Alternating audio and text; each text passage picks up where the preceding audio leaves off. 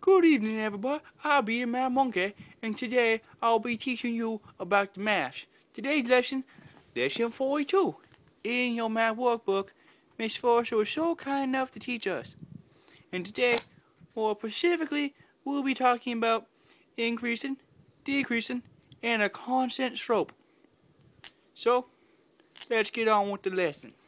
I'm a penguin. Alrighty, well thank you Math Monkey for that generous intro. Oh, no problem, yo boy. And don't forget me. Well, thank you Math Penguin. You're welcome. Alright, so this is lesson 42, where we talk about how to tell whether a graph is increasing, decreasing, or remaining constant. Now, to start with, here you have a line. It goes infinite in both directions, represented by these arrows. You have to know how to read it.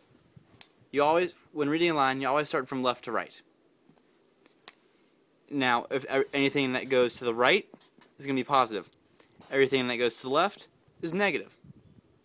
Alright, since you start at the far right of a graph, which would be down here, and then it goes up this way, which is a positive increase. Alright, so far, positive increase. But from where does it start? Around negative infinity. And then we're going up all the way to positive infinity. Positive infinity. Only uses the x values. Alright, here we have another example. Remember, you start from the left of the line to the right. Alright, so our left starts up here at, let's see, negative infinity. Not very good drawing these signs. Alright, now it comes down, which is a negative slope, to all the way, and comes down to 0. 0. There. So you got a negative slope from negative infinity all the way to 0. Then your other side of the graph, right here, has a positive increase, which is from 0 all the way up here, which is positive infinity. There you have that one. Alright, here we have a parabola. Getting a bit more complex, getting little curves in there. Now up here is where we normally start, left to the left. As you can see, the line comes down from up here, which is negative infinity, all the way to 0. And since it's going down, it's negative. Now the other side of the graph right here, you have it curving up, all the way to infinity. So, 0, right here, curves all the way up to infinity. You have a positive increase. Alright, here we have a bit more difficult problem, but still the same concept at heart.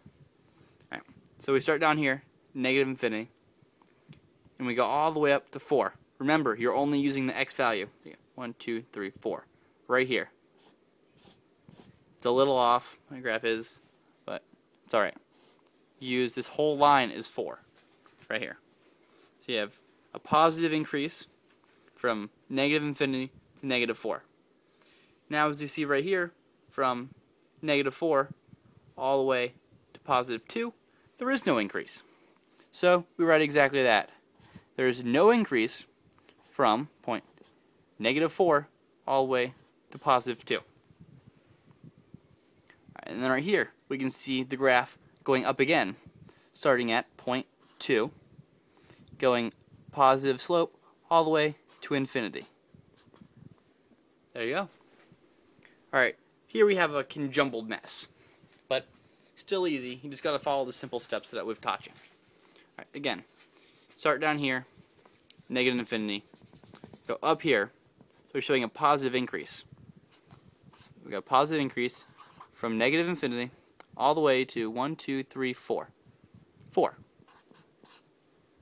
And then from negative 4. It's a negative. Almost messed up. Right, and from negative 4, we're going to go down. So we're going to show a negative increase, starting at negative 4, all the way down here to positive 3. 1, 2, 3. Then, starting at positive 3, we're going to show a positive increase. Starting at point 3, which is right here. And we're going to go all the way up to infinity. There you are. Simple. The end!